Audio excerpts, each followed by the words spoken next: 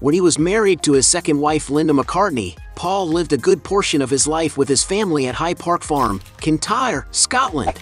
Purchased in 1966, the property was a quiet, peaceful retreat for the singer to raise his family away from the highlights. Leading a very simple life on this property that kept expanding until reaching over 1,000 acres of land, the artist enjoyed raising many animals, and it was during this time that he developed his support of veganism. However, after the unfortunate death of his wife Linda in 1998, Paul began to greatly reduce his visits to this amazing country estate.